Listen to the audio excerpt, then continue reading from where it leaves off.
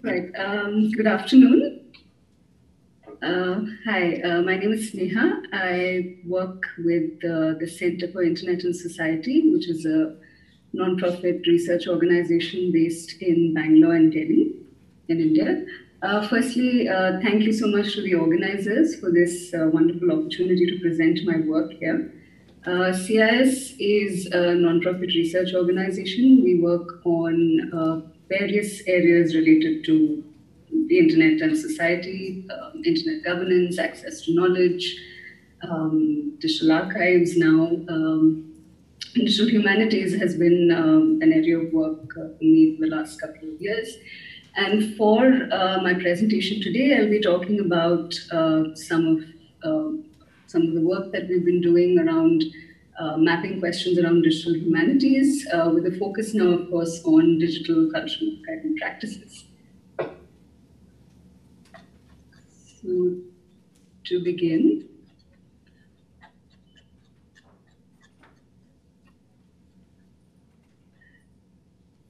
the increasing prevalence of digital technologies and internet within academia and creative spaces over the last few decades has led to a transformation in how we imagine interdisciplinary and multimodal forms of knowledge production today.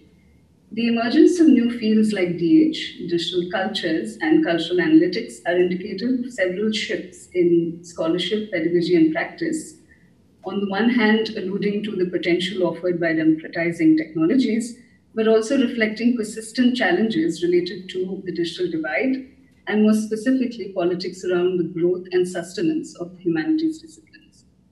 The growth of new areas of study and creative practice, like DH, has brought about a renewed focus on the creation of digital corpora and the need for new technologies and methods of research, more specifically through the development of digital pedagogies. The archive is such a space, concept, and method where a lot of early and ongoing DH conversations in India have been located and continues to inform the development of the field as research and practice depend upon creation and access to corpora of cultural content, and importantly, on the diversity of their use in both academic and creative practice. Even as state archives continue today as remnants of a colonial past, the decolonization of the archive has become an important part of understanding how cultural and technological histories are produced today. This often takes several forms in terms of interrogating its colonial legacy, questioning the commodification of the archive, and recognizing that the seemingly neutral Western criteria and classifications are in fact tools for maintaining the role of an archive as an imperial project of domination and information. This is a quote from a volume called Decolonizing Archives. While this imagination of state archives continues to prevail, also rendering these spaces as active sites of politics, resistance, and alterity, there are archival mechanisms developing in with different kinds of stakeholders, ranging from private institutions to individuals, with access to diverse avenues of funding. These changes have been contemporaneous with the growth of the internet, also in many ways an archive in itself, facilitating infrastructure such as open source content management systems to web annotation tools. These efforts present advancements in methods of preservation, curation, and dissemination, and specific concerns related to access, infrastructure, and linguistic values. This presentation draws upon several learnings from a study on mapping the field of digital humanities in India, which explored emerging digital practices in arts and humanities in India across academic and creative spaces. A more recent project on developing an IPR advisory for a large government audiovisual cultural archive under the aegis of the Ministry of Culture, and ongoing conversations and writing on digital cultural archiving practices in India. It seeks to understand the politics of archiving in a post-colonial and now digital context, and how these myriad histories of digitalization continue to shape tensions and growth in fields like DH and in the global context today. So just to talk a little bit about digital humanities itself and conversations around DH in India. DH continues to remain a field of much debate in academia and in spaces of policy and practice today, with several perspectives on what exactly constitutes the field, its methodology and scope, and most importantly, its epistemological state. As we see emerging work that cuts across different disciplinary and methodological silos, and much exploration of its potential for collaborative work, new lines are also being drawn within research, academia, and creative practices. As a result, an Anglo-centric history of DH located in humanities computing and textual studies, and its contextualization largely within European and American academia, is represented as a global history of DH. This narrative, of course, has been met with resistance in different parts of the world, from practitioners, from scholars, and also an increasing need for a more global perspective, as is evident in fields like global and post-colonial DH. In India, there's been little effort so far in bringing in more intersectional perspectives, say of caste, gender, sexuality, accessibility, etc., in work on digital humanities and related fields. This lacuna also urges the need to locate present debates around DH and related digital practice in India within a wider imagination of the digital and what it implies across different contexts, especially in countries in the global south, drawing upon existing trajectories of digitalization, which also have a rich history of concepts, methods, and practices that seem to have come together at this particular moment to be identified as DH. So moving on now to digitization and the archival turn, which is largely also seen as a movement from state to personal archives, so the growth of a lot of personal archives. A lot of early work in DH has been focused around the practice of digital archiving and curation, and it continues to be an important thematic focus of the field today. Though primarily undertaken with the objective of preservation, the digital turn has brought about a change in the nature and scope of archives in terms of promoting better public access and use of archival material. The digitization of existing corpora of cultural content, whether located in state archives, collaborative repositories, or private collections, is an important component of such archival initiatives. In India, like with many parts of the world, the imagination of the archive has largely remained rooted in colonial contexts of administration and governance, which continues to define much of the practice and scholarship around it today. While there have been several paradigm shifts in archival practice, as Terry Cook suggests, moving from juridical legacy to cultural memory to societal engagement to now community archiving, its colonial legacies have shaped both the practice and politics of these transformations, both culturally and technologically. The concept of the archive, therefore, still has a strong relationship with the exercise of power within the nation state, and is especially visible now in efforts to unpack and decolonize this particular mode of framing digitization efforts at archival and other memory institutions. Large state institutions in India, such as the National Archives and various state archives, have been the traditional stakeholders in this space and have therefore also been in control of its access and interpretation, which is still drawn from colonial legacies and indeed its particular implications of caste, class, and gender. This is also indicated from the fact that histories of archival practice in India are therefore not homogeneous, as also practices of digitization. Within these, there is a substantial diversity, as illustrated by some of the examples of archival initiatives outlined here. The advent of the internet and digital technologies in the last decade or so, however, has led to a shift in this particular imagination of the concept of the archive as primarily a repository space for history and memory, with the digital archive often blurring the line between these two.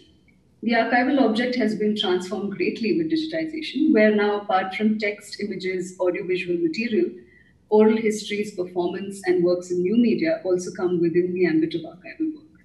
Traditional challenges of archival management, such as storage, curation, and dissemination, continue to persist in the digital domain as well, along with new questions emerging around digitized or born digital content, especially those related to access, infrastructure, and language. A lot of new archival initiatives are focused on developing accessible, networked, and dynamic archives that are able to address the above challenges.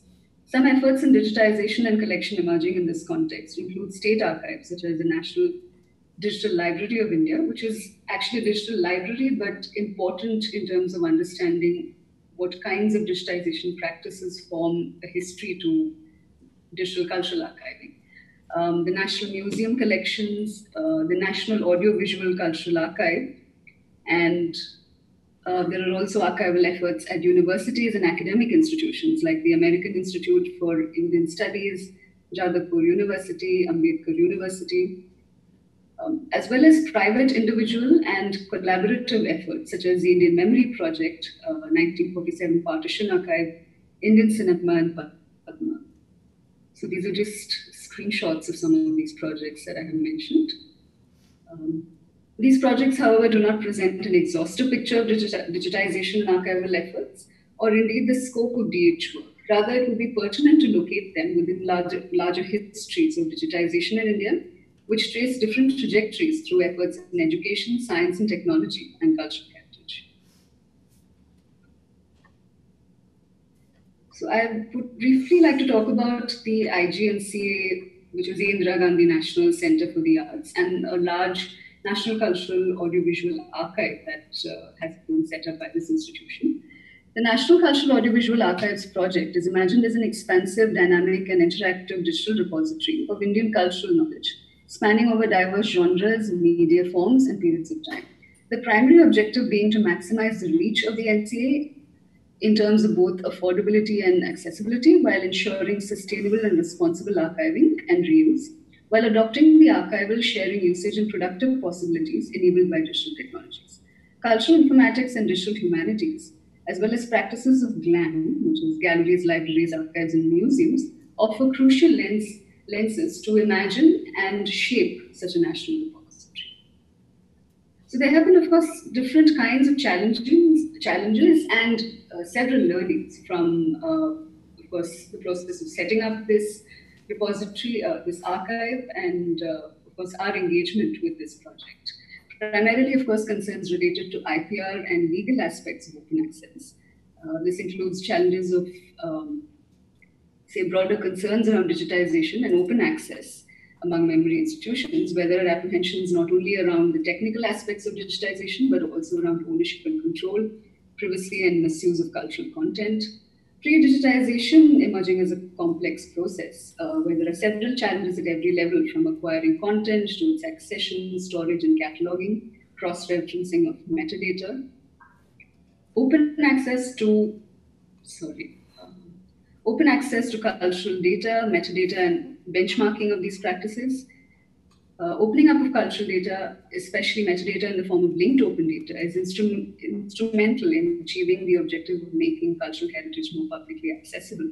Access to such data directs more users to online content, for example, through better search and retrieval, or making content available for use on Wikipedia. Further, it also fosters more collaborative and participatory approaches and development of innovative products and methods of reusing cultural content. The role of digital curation, where data curation is a broader exercise in contextualizing information on the web with both online and offline activities. Curation of digital content is a complex process, and a number of new tools and methods may be employed to aid the process, but with due attention to concerns of Indian language content and rare materials. Web annotation, data visualization tools, etc., are other methods that will be useful for curation and presentation of digital cultural content. There's also a need for greater interoperability to enable collaboration with diverse stakeholders. So this includes collaboration with diverse public and private stakeholders, which say stronger partnerships with initiatives like GlamWiki or Open Glam and Open Culture Data Network, which would be one way to enable or encourage better access to cultural heritage content. Importantly, the creation and use of digital cultural archives is also dependent on navigating new ways of using digital tools and understanding its role in research, practice, and pedagogy. With the proliferation of devices like the smartphone and the growth of social media, documentation and sharing have become quicker, easier, and more diverse. There's also facilitating the growth of numerous personal collections.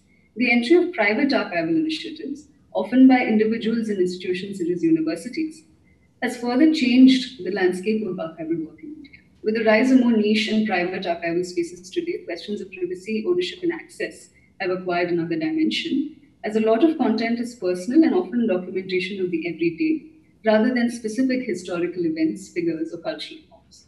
An illustrative example of this is the Indian Memory Project,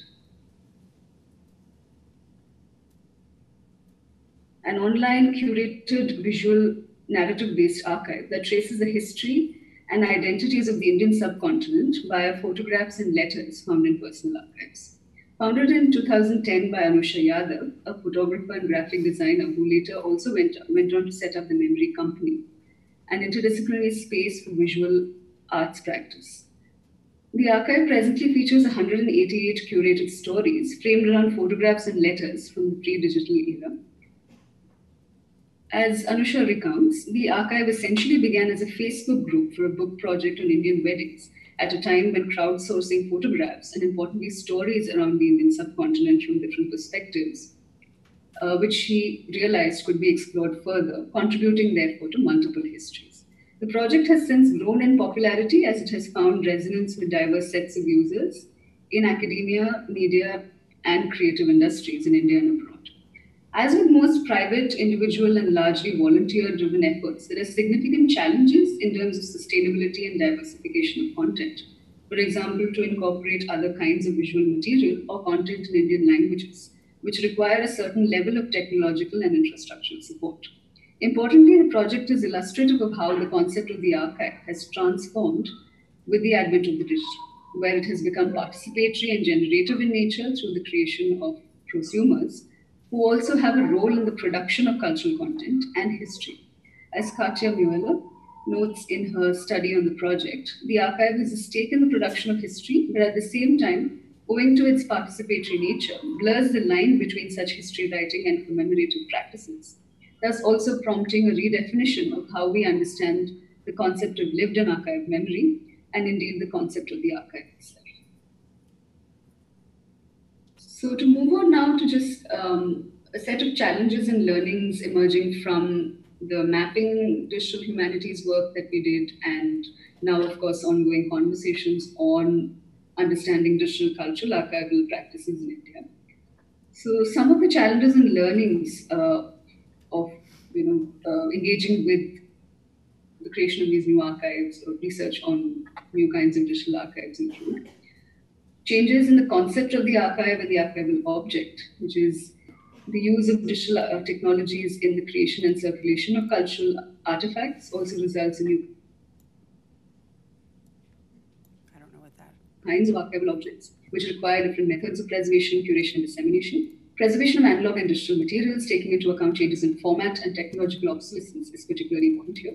Roles and modes of curation. So the idea of curator as a custodian or guardian of the archive changes greatly with digital and open access archives. So maintaining cross-referencing and metadata standards and adapting to new roles and forms of digital curation is then crucial. Access and accessibility is another important concern. Making the material discoverable and usable is crucial, while at the same time addressing questions of privacy and transparency, especially in the case of rare and sensitive material. This includes, again, addressing linguistic barriers, issues like OCR and Unicode support for Indian language fonts. Accessibility of platforms for people with disabilities is another crucial area of concern. Archival labor emerges as an important question here, both in terms of working with analog content, but also its transition to the digital, from sourcing and acquiring new content, accessioning and digitization, to maintaining the quality of preservation and developing new methods of outreach, while navigating concerns of rights, privacy, and censorship. The labor involved is tremendous, but often remains largely invisible. Training and capacity building then is a follow-up question, where while many of the institutions mentioned, including state archives, do offer such training, these capacities are also developed around specific institutional interests and requirements, and while difficult, may need to be benchmarked to some degree so that they may be replicated across different kinds of organizations or projects. Archive building as a collaborative interdisciplinary exercise.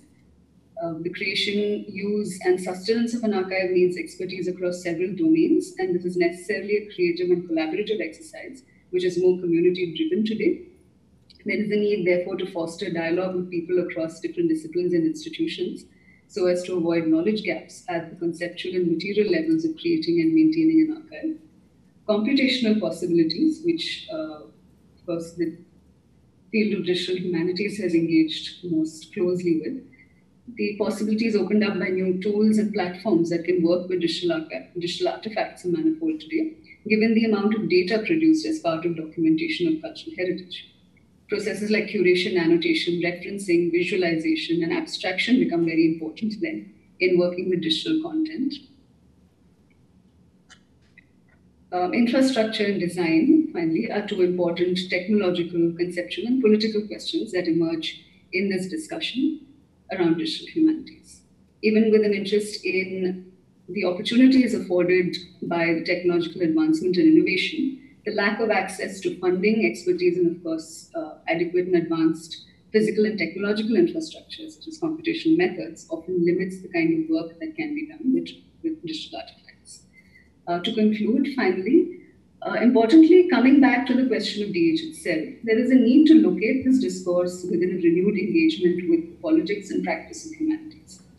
As Parna Balachandran notes in some of her writing, also in an interview, what new epistemic possibilities are being created here by the advent of digitization or the creation of a digital cultural object through these archives is a pertinent question to ask. Do they still follow the established pattern of creating narratives of national significance, like with colonial archives? Where and how do they inform disciplinary concerns around history and history writing, for instance? And where are they creating the space for alterity and resistance? The invisibilities and oppressions within colonial archives of race, religion, caste, gender, language, sexuality, and disability also highlight important and continuing asymmetries of power and how we access, document, collect, record, and circulate both in online and offline worlds.